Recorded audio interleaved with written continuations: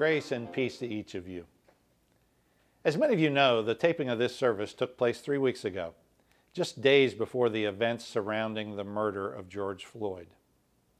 Since that time, so much has taken place that now more than ever we understand the need to address systemic racism in our culture, our country, and in our church. Many have expressed deep lament. Others have expressed significant anger and frustration. Still others have hoped that it would just quickly go away. But you and I know it will not go away, and it should not go away. We need to come alongside those who have for so long endured the pain of systemic racism and say together, enough is enough. We need to give voice to those who have felt unheard and to listen deeply. We need to examine systems and structures that for too long have suppressed people's gifts and abilities. This cannot be just another flash in the pan, friends. It can't just be another study or task force or book to be read. It has to be more. The door has been opened, and it's time to act. In his town hall meeting last week, President Obama reflected that there's something different with the protests that are being conducted across the world today than the ones that were carried out in the 1960s. Today, there is a diverse group of people of all colors and ages and backgrounds who are saying that enough is enough and something has to change. And there's a clear need for us as religious leaders to incorporate what we know and do best into the conversation. It is not time for us to just hold a Bible, but to open it and use it and draw upon the words that call us to action, that offer us forgiveness, and that bring us hope in the midst of despair and confusion. Bishop Marianne Edgar Budde, the bishop of the Episcopal Diocese of Washington, said it best. She writes, "Scripture is clear that God is not impressed by prayers unaccompanied by sustained efforts to create a more loving world."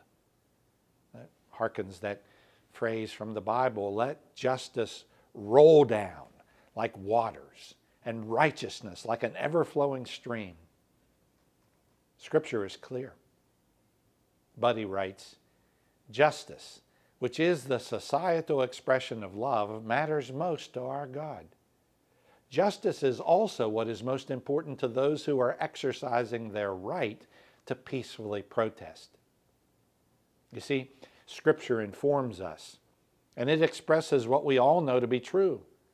It is long past time to fix a law that allows police officers and vigilantes to go unpunished for crimes against people of color.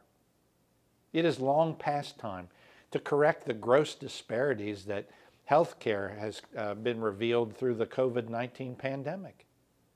It's very long past time to change economic and educational systems that privilege white people.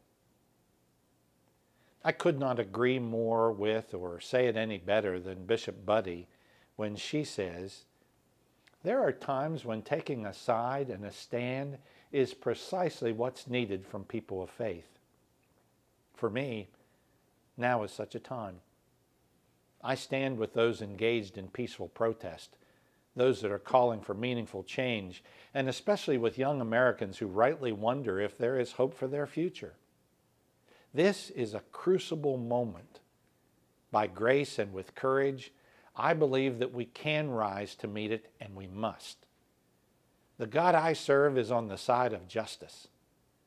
Jesus calls his followers to emulate his example of sacrificial love and to be what he called the kingdom of God on earth.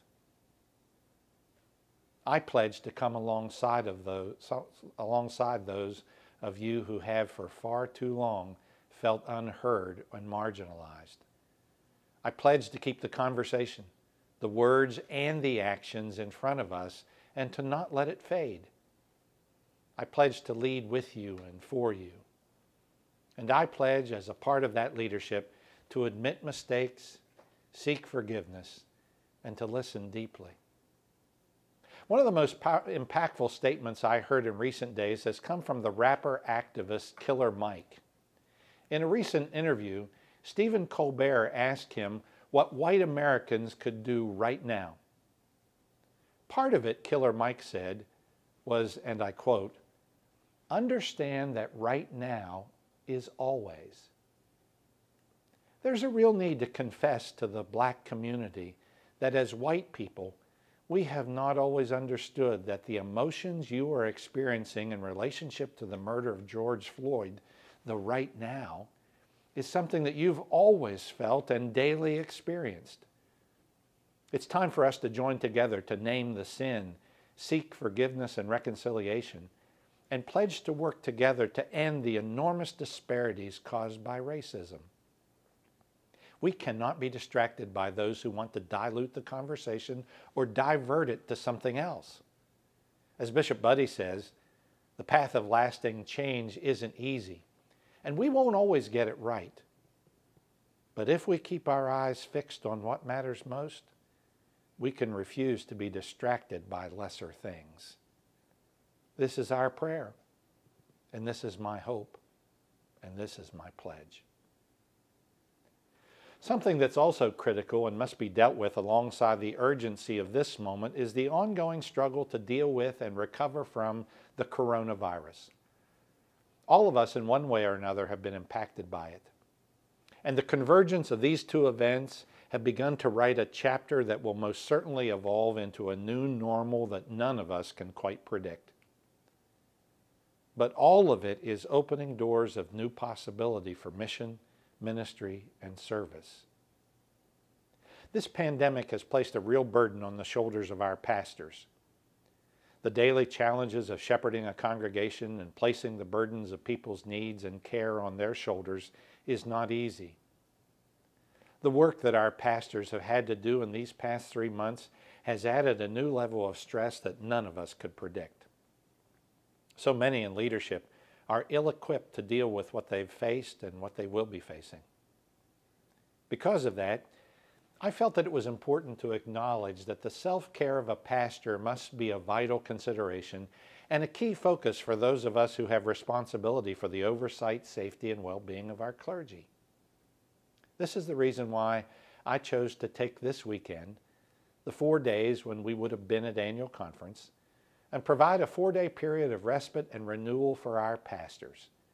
A time to pull away, to rest, read, pray, reflect, and prepare without the pressures of preparing a service or a sermon for this 1 week, and a time to seek the strength necessary for the days that lie ahead. I'm really pleased that our team here at 20 Soundview has provided this worship experience for you. And I'm also very pleased to offer the pulpit for this service to our Director of Congregational Development and Revitalization, David Gilmore. This opportunity represents a very inadequate but appropriate way to acknowledge and express our gratitude to David for his service among us. As many of you know, David is returning home to Kansas City, Missouri, to become the district superintendent of the Heartland District that includes Kansas City. Our loss is surely Missouri Conference's gain, as David has provided exceptional vision and leadership in our cabinet, among our local churches, and to various regions within the annual conference where new and creative ministries have been initiated. I have asked David to be the preacher for this service as a way of providing us with one last opportunity to hear from him of how God's Word and God's will should inform our ministry here in the New York Annual Conference. David will be leaving us in mid-July to begin his new responsibilities. I hope that you'll join me in thanking him by showering David with cards, letters, and other words of thanks for his amazing work in our midst. And I wish we could have done that in person. And what we will do will pale in comparison to what we should do to say thank you to a person who has been faithful, energetic, and deeply committed to our people and our churches. Now, as we prepare to worship, would you just pause for a moment? Silently reflect to God your words of praise and thanksgiving, and join me as we together worship the Lord.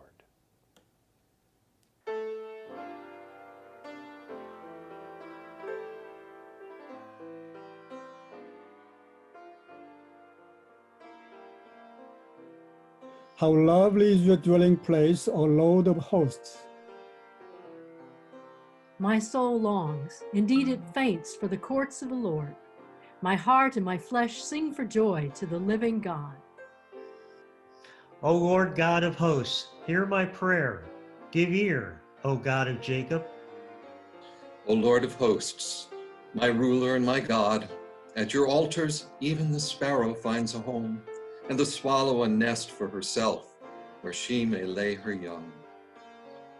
Blessed are those who dwell in your house, ever singing your praise.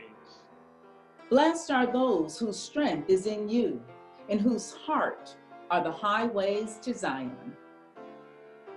As they go through the valley of tears, they make it a place of springs.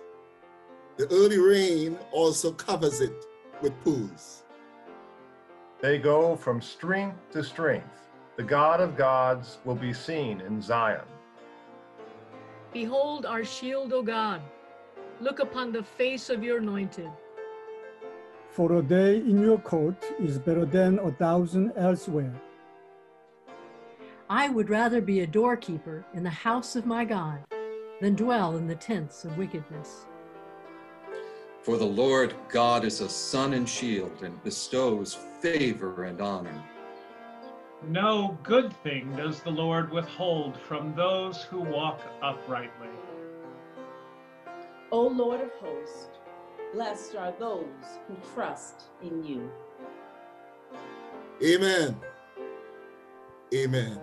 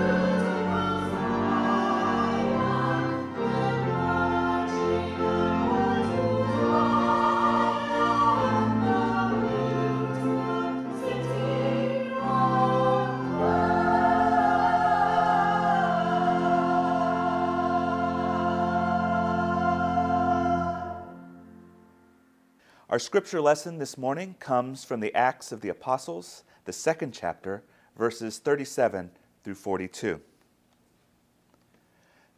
Now when they heard this, they were cut to the heart and said to Peter and the other apostles, "Brothers, what should we do?" Peter said to them, "Repent and be baptized, every one of you, in the name of Jesus Christ, so that your sins may be forgiven, and you will receive the gift of the Holy Spirit. For the promise is for you, for your children, and for all who are far away, everyone whom the Lord our God calls to him." And he testified with many other arguments and exhorted them, saying, "Save yourselves from this corrupt generation." So those who welcomed his message were baptized, and that day about 3,000 persons were added. They devoted themselves to the apostles' teaching and fellowship, to the breaking of bread and the prayers. Here ends the reading. May God bless it in our hearing. I greet you in the name of Jesus and want to offer my heartfelt thanks to our Bishop, Thomas J. Bickerton, for this opportunity, this invitation to proclaim the Word of God. I love you, and I pray that this message touches someone's soul. Will you pray with me and pray for me at this time? God of grace and God of mercy, I pause right now thanking you for another opportunity to proclaim your word. Use me, Lord, in thy service, and fill me with something that will offer hope to your people. This is my prayer in the name of Jesus. Amen. I'd like to spend just a few moments today on the subject of going. Before the rising sun we fly. So many roads to choose. We'll start out walking and learn to run, and yes, we've just begun. Sharing horizons that are new to us. Watching the signs along the way, talking it over, just the few of us, working together day to day, together. And when the evening comes, we smile. So much of life ahead. We'll find a place where there's room to grow, and yes, we've just begun. Sharing horizons that are new to us, watching. We've only just begun. These verses 2 through 4 from the Carpenter's 1970 hit, set the stage for this message. According to our book of discipline, the heart of Christian ministry is Christ's ministry of outreaching love. Christian ministry is the expression of the mind and mission of Christ by a community of Christians that demonstrates a common life of gratitude and devotion, witness and service, celebration and discipleship. All Christians are called through their baptism to this service of this ministry of servanthood. Additionally, the church, as the community of the new covenant, has participated in Christ's ministry of grace across the years and around the world. It stretches out to human needs wherever love and service may convey God's love and ours. The outreach of such ministries know no limits. But is that last statement actually true? Go, go, go. After reading how the United Methodist Book of Discipline depicts the heart of ministry and the ministry of the community or the church, I ask a rhetorical question. Is working in the church the same as working for the church? Well, is it? Again, that is rhetorical. Not too long ago, the Pew Research Center released a study showing a growing number of Americans, primarily younger Americans, turning away from God and or religion. According to the study, between 2007 and 2014, Americans who described themselves as atheist or agnostic or of no particular faith grew from 16% to nearly 23%. And at the very same time, those who self-identify or profess to be Christians dropped from about 78% to just under 71% of the population. And sadly, as of 2017, the numbers of nones and dones, or what I like to refer to as don'ts and won'ts, continues to climb, while those who self-identify as Christian are still shrinking. If we take the time to read the first chapter of Acts, we hear Jesus command his disciples not to leave Jerusalem, but to wait there for the promise of the Father. The promise being the arrival and indwelling of the Holy Spirit, the outcome of which is you shall receive power when the Holy Spirit has come upon you. And you will be my witnesses in Jerusalem, in Judea and Samaria, and to the ends of the earth. Read the first chapter of Acts. You see, Jesus knew something about that's us, disciples, that they may not have ever publicly admitted, and that is that we cannot do the work if we have not been equipped and empowered for the work. His disciples knew what to speak, but they had not been prepared to actually speak yet. Jesus' disciples knew the story, but his story had not become their story yet.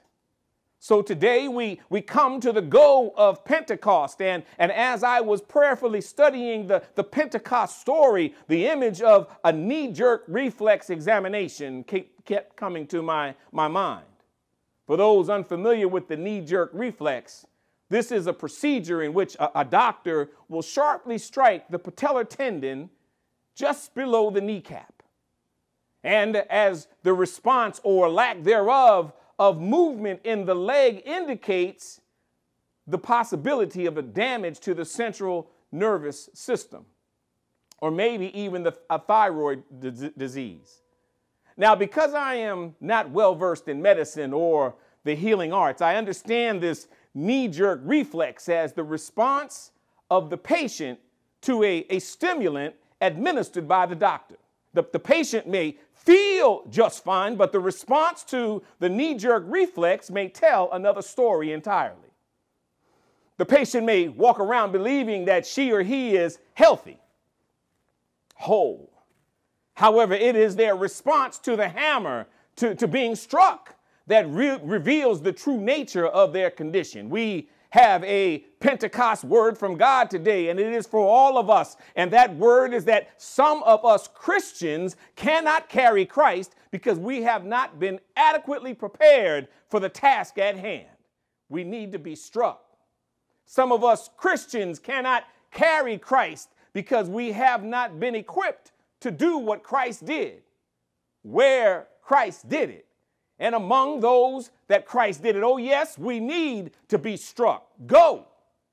We Christians are called to go, therefore, and make disciples of all nations, baptizing them in the name of the Father and of the Son and of the Holy Spirit, and teaching them to observe all that I have commanded you. That's what my Bible says in Matthew 28:19 and 20. However, too many of us do not go because we have not really experienced that heartwarming, soul-stirring, life-changing power from on high. And the truth is that if we are not changed, then we cannot change. And folks around us will continue to shade Christ because they see many of us Christians as shady. We need to be struck. Today's passage of Scripture, while not traditionally preached on Pentecost, is in actuality still a vital part of the Pentecost story. Now, leading up to today's pericope of Scripture, we have the followers of Jesus waiting expectantly for the promise arriving, the promise transforming or changing or striking Jesus' followers, and the promise equipping and empowering a struck Peter to tell the story of Jesus' death and resurrection. You see, Jesus knew the story, saints. Peter knew the story of Jesus, but when the Holy Spirit strikes Peter, Jesus' story becomes Peter's story. What do I mean? Jesus' story becomes Peter's story. I know someone listening today is wondering this very thing. Peter knew Jesus. Peter knew the Jesus story.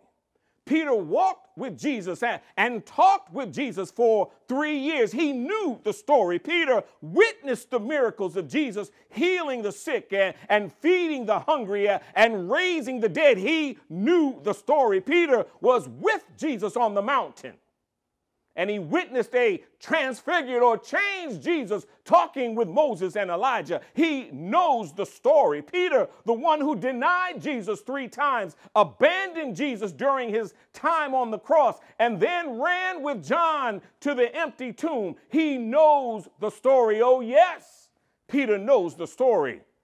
And Peter, who has heard Jesus ask him, "Do you love me?" 3 times. And then tells Peter to feed my lambs and tend my sheep and feed my sheep, church. Peter knows the story, but it's on this day of Pentecost when the Jesus story becomes Peter's story.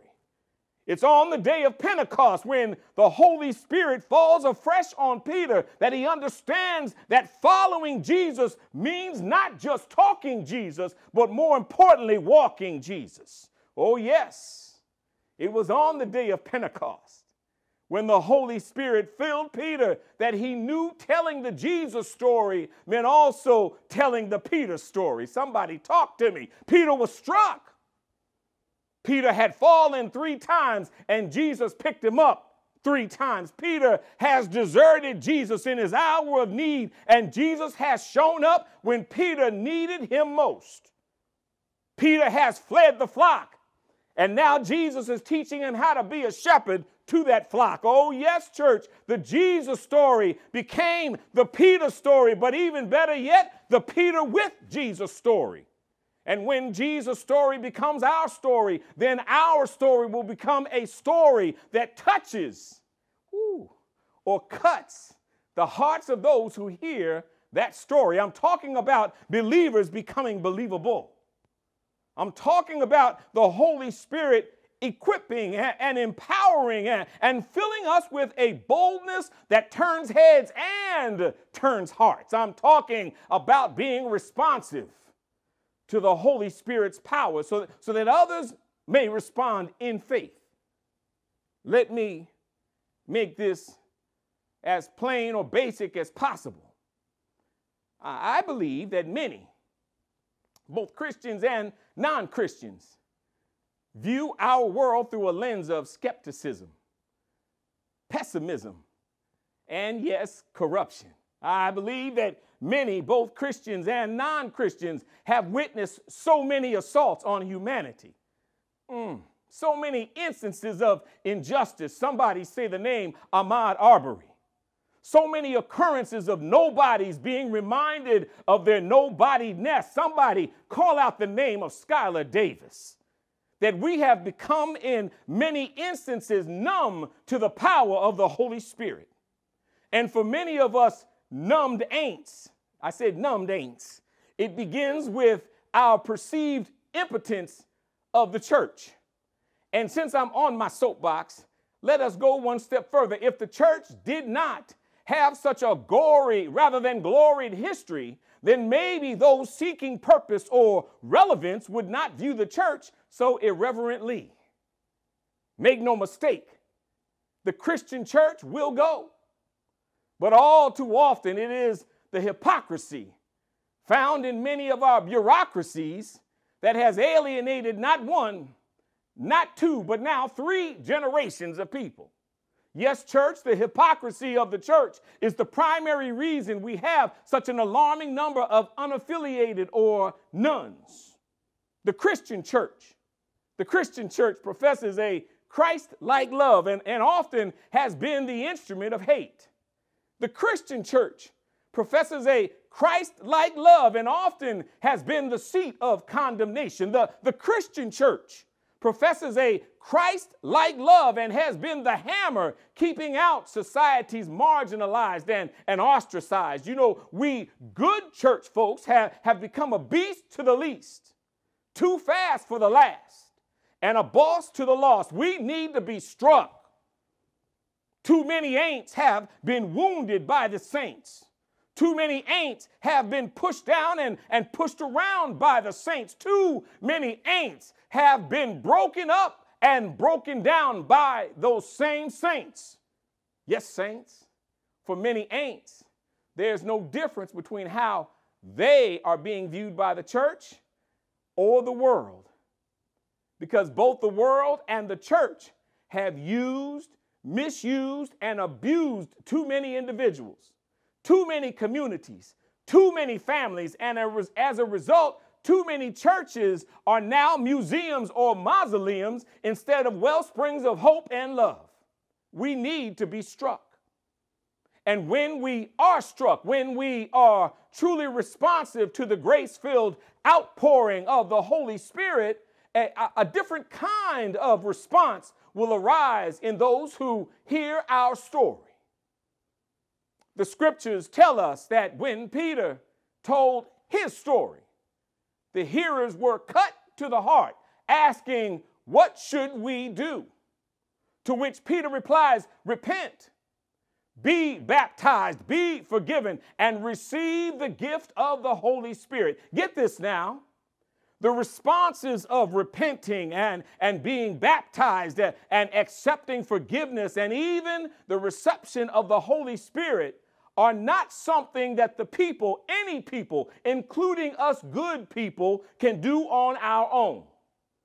No, church, we are able to respond because the Holy Spirit provides the grace-filled room and stimulus for us to respond. It was after they heard the story that they asked the question, and it was in the question that Peter was able to offer this divinely inspired guidance. Now maybe someone heard that or it went past somebody, so let me say it again. We repent because the Holy Spirit allows us the room and gives us the stimulus to turn back to the Lord. And our baptism in the name of Jesus and forgiveness of sins is possible because the Holy Spirit allows us the space and gives us the stimulus to become one with Christ. We respond in faith to that presence that moves us to what we could never, ever do, and moves us to feel what we could never, ever feel, and moves us to go where we could never, ever go on our own. I'm talking about being struck right now, saints. And maybe it's just me, but it seems like there must have been something about the movement on the Holy Spirit, of the Holy Spirit on that day and in that place and on those people, because the text tells us that as a result of this outpouring, 3,000, that's 3 with 3 zeros, welcomed Peter's message and are baptized. They were struck. That day, 3,000 heard the story. That day, 3,000 believed the story. That day, 3,000 were moved by the story. And 3,000 became one with the story. Oh, yes, they were struck. Don't tell me the church is dead. As long as the Holy Spirit lives, then we live. As long as the Holy Spirit moves, then we move. As long as the Holy Spirit transforms, then we transform. As long as the Holy Spirit goes, we go. Someone here today needs to know that there is real power in the Holy Spirit. I said there's power, real power in the Holy Spirit. When the Spirit strikes us, then we are equipped to work in the church and for the church. When the Spirit strikes us, then we are empowered to tell our story in the presence of the saints. And the presence of the ain'ts. When the Spirit strikes us, then we are filled with a holy boldness that allows us to speak truth to power inside the church and even in the world. I'm talking about being struck and then going or striking out. When the Spirit strikes us, then we become believable believers. When the Spirit strikes us, then we become changed. Change agents. When the Spirit strikes us, then we will speak what thus saith the Lord, unafraid and unashamed. When the Spirit strikes us, then we will look forward to learning the word and partaking in the Lord's Supper, and will feel unfulfilled if we cannot get to a church house and be around some saints of God. When the Spirit strikes us, then we will hug the unhuggable and love the unlovable. Right there in the neighborhood, where the missional outpost called the church house is located. But it gets even better. We are told that this promise is for you and your children and for all who are far away, everyone whom the Lord our God calls to him. That means that the Holy Spirit will strike us and strike our homes and strike our neighborhoods. That means the Holy Spirit will strike in Brooklyn and in Hartford, in Pleasantville and in Southington, in Harlem and in Westport, in Staten Island and in Long Island, in Greenwich and Bowling Green and Orange and even White Plains, in the state of Connecticut and New York, in the United States of America and across the globe. And with the strike comes a change. Mothers, when the strike comes, your child will rise up and call you blessed. Fathers, when the strike comes, your child will honor you that their days may be long. Children, when your parents are struck, they will become sheroes and heroes. Someone here today can feel something happening right now. You can't put words to it, but you just know the Spirit is calling you to go and do something right now. You can make Jesus' story a part of your story right now. You can hold on to someone who has already fought the battle on your behalf right now. You can become one with a Christ who loved you enough to die for your sins and then loved you even more in defeating death so that you might have life and have it for eternity. If you're there, I invite you to go. Hallelujah. Listen to and go with that voice calling you by your name. Listen to and go with that voice that's calling you out of your depression and calling you out of your emptiness and calling you out of your hopelessness. Listen to the Holy Spirit and go with Jesus. And to all I say, amen and shalom.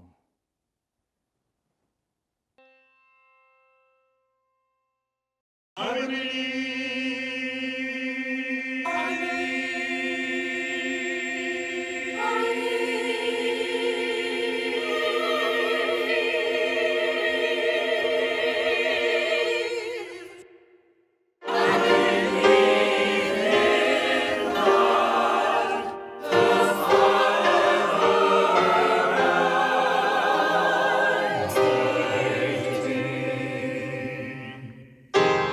Man.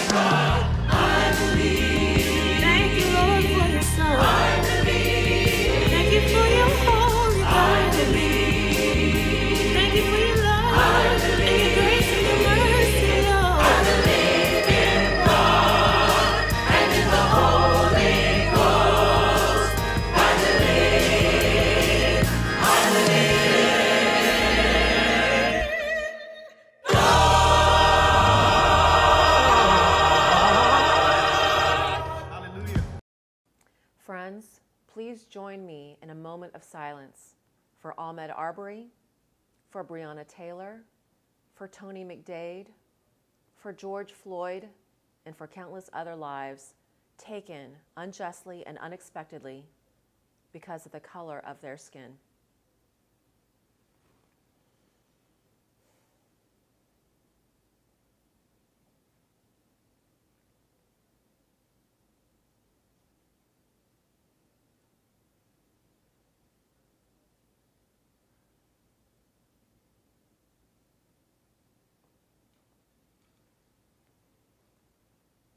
Will you join me now in prayer?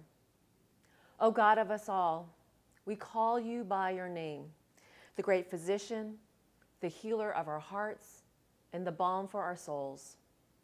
We thank you for another opportunity to greet the sunrise and breathe your gift of life into our lungs. We thank you for holding us in the center of your powerful and unchanging love.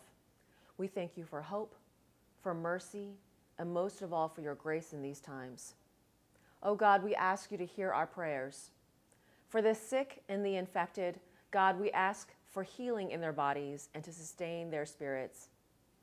For our vulnerable populations, God, we ask you for protection for our elderly, for those with weakened immune systems, and those who are especially vulnerable to this virus. For the young and for the strong, God, give them compassion to help their neighbors who may be suffering. Give them eyes to see how they can be a helping hand and a witness of your love and hope. For the unemployed and the uninsured, God, inspire the church to support them with our resources. Give them comfort in this time of uncertainty and fear of what the future could hold for them. For those who are struggling with mental health challenges at this time and who feel isolated, anxious, and helpless, God, provide them with every necessary support. For the homeless, unable to practice the protocols of social distancing, protect them from disease and provide them with safety, shelter, and all that they may need. For the hungry and the food insecure, God, connect them to food pantries, feeding campaigns, and food banks. For families with children at home, God, help the mothers and the fathers, the parents, the guardians, and grandparents to partner together creatively for the care and flourishing of their children.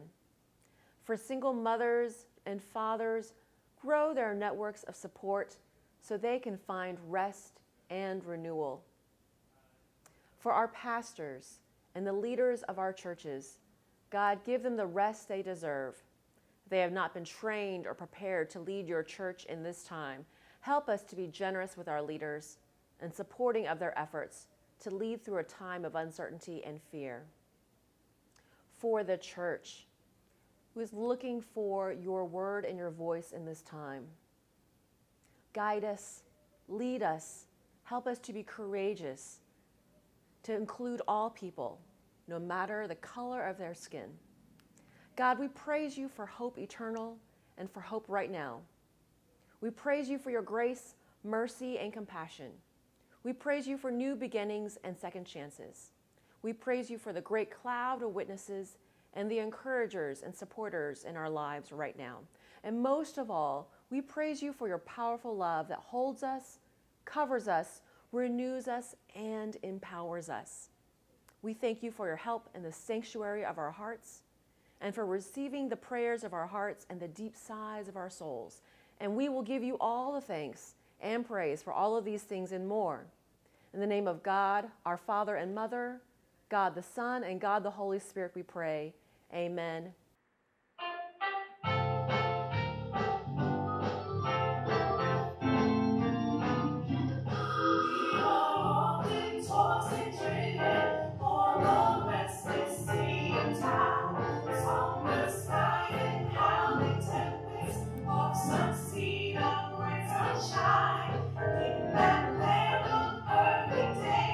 When the winds still blow away, we will always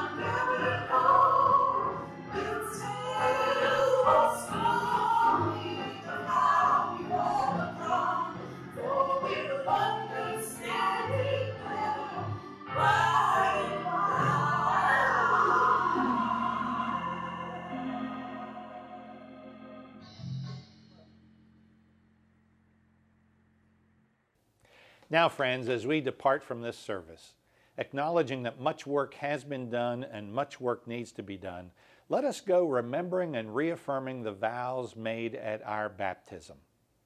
Let us go forth renouncing the spiritual forces of wickedness, rejecting the evil powers of this world, and repenting of our sin. Let us go accepting the freedom and power God gives us to resist evil, injustice, and oppression in whatever forms they present themselves.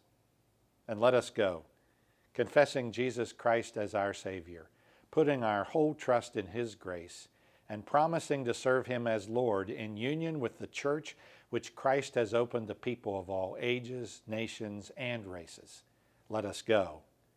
May it be so. Amen.